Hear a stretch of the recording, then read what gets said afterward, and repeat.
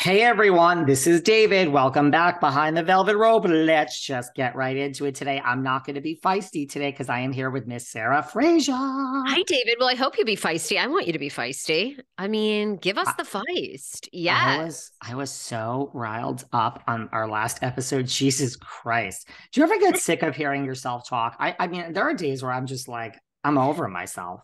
Oh, I know. I know. Me too. I know. Yes. Yes. And over it, like, I'm just like, oh, what am I doing? Like, because I do nonstop TLC podcast. I'm like, sometimes I'm sitting there going, why are you watching Sister Wives? I get like, why are you, what are you, like, how are you trying to break down and analyze this? Like, anyway, that Speaking shows. of which, I got some, not to encroach on your territory, because I don't know if you would have these people on, but I got possibly something coming up from TLC. We've been contacted Oh, I by. know exactly who you want on the Colpo sisters. I want the Colpo sisters on too. Okay, that one we're gonna have to do dual interviews. Yes, I've already reached out to. I'm like, I have to have them on, and I've got to watch. I actually haven't watched the show, which I really need to because it's kind of their first go in a long time with actual kind of celebrity people. Normally they don't, so it's very interesting. Listen, you know what I say? I say that I don't watch unless you're coming on my show. So let's just say that I've watched the first two episodes. And here's the thing about coming on my show. I never, 3 years later, I don't believe it until I'm looking at you in the Zoom.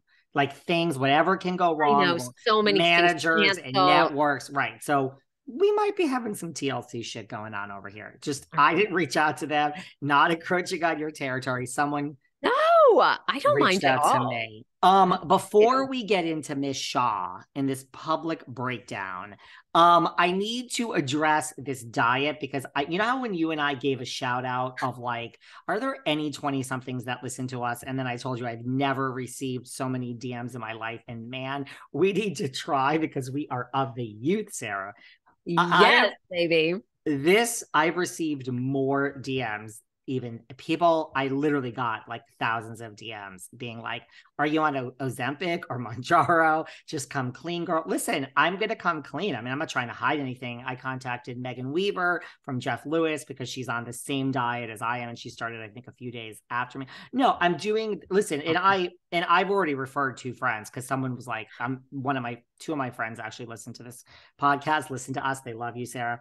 So they're just like, okay, girl, we're like friends with you. We can't find the right doctor for this. Can you refer us? So look, I mean, I get nothing from this. I will refer people if they slip into my DMs and they want a look. I'm not a doctor, so I'm on the Manjaro diet, which is the controversial. It's somewhat controversial because you're injecting yourself with medicine that was traditionally used for people that have diabetes. Yes. Oh my God. I mean, David, like I said, I love you. I don't think you need to be on a diet. You're more than the number on a scale. However, if it's your life, you should do whatever you want. I mean, your face looks thinner, I will say. Listen to Um, me. but I don't know, is this safe? And I guess, and you're injecting diabetes medication. And the last time we talked, the side effects were kind of rough. Like, how are you feeling now? Well, listen. So again, I mean, there's a lot you've just said there. Um, it's like what we were saying last time, like when we were look, I mean, is it safe? Look, I've done my research. I'm working with someone really, but first of all, you can't just get this. You can't like go into some back alley. I mean, this is a real prescription with a real person who writes a prescription. So have I lost like 14 pounds in like 2.5 I've lost 14 pounds already. How much weight do you want to lose? Let's not get into, I mean, like, because no, I mean, it's not like I'm not putting that question off. It's kind of like, look, so this is where I will get on. And so I saw Megan from Jeff Lewis, Megan Weaver, who was on my show, was Yeah. literally talking about Manjaro. So I DM'd her like, hey girl, guess what? Could we be like Manjaro sisters? Like, it helps like to go through this with someone. She got right back to me. We've been DMing. Like, she's been really open about her journey. Look, I mean, and by the way, there's like 7 other Housewives Bravo people on this. It's not my position to out anyone, but look, you inject yourself once a week and look, I'm not a doctor, so everyone's going to need to speak to this doctor if you want me to refer you. You can't just get it. No, the side effects, girl, they're not friendly. They're not fun. You're the worst to me. There's nausea, there's headaches, and there's exhaustion. I am exhausted 24 hours, despite the fact that I seem like I'm not because I'm drinking a lot of coffee. It's like I have narcolepsy and I could literally close my eyes and fall to the ground and sleep for weeks.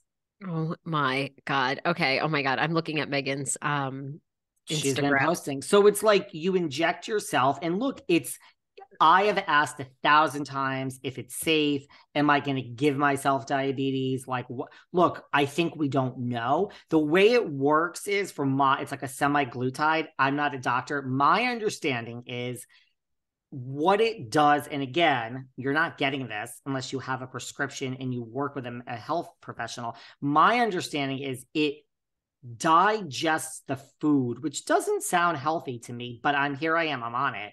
I just gave myself my 3rd shot. I'm due for my 4th shot any day. It digests the food slower. So if you eat a piece of chicken, like say you would eat like 4 pieces of chicken, you eat 1 piece of chicken and take a breath, you're like, I'm full. And then it stays in your system. So this is why, to me, this works. It's not like, oh my God, I'm on a diet. I'm dying for a slice of pizza. I'm dying for a Chinese.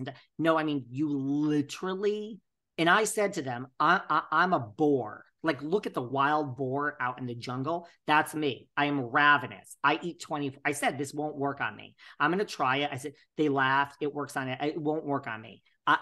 Food is like everything. No, you have no hunger, none.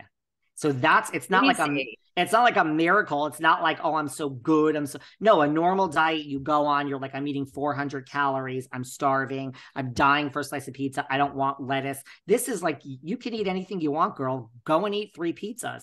You take like 5 bites of a slice of pizza and you're like, I'm going to be sick. I'm so exhausted and stuffed. Yep.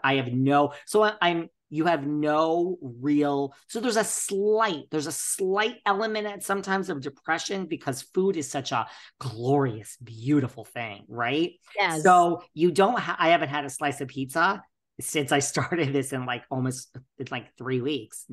It's like yes, I'm craving pizza, but I'm not really. And that's where like the nausea comes in. Like your stomach just doesn't want to eat.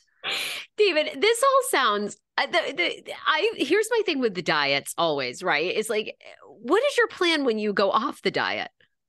Listen, Sarah, here's the thing. Now, first of all, I'm my 3rd. I'm going to take and I'm actually increasing my dose. There's different dosages. After my 4th needle, I'm increasing my dosage, which means the side effects are going to get worse, but I've nothing. I have tried and thank you.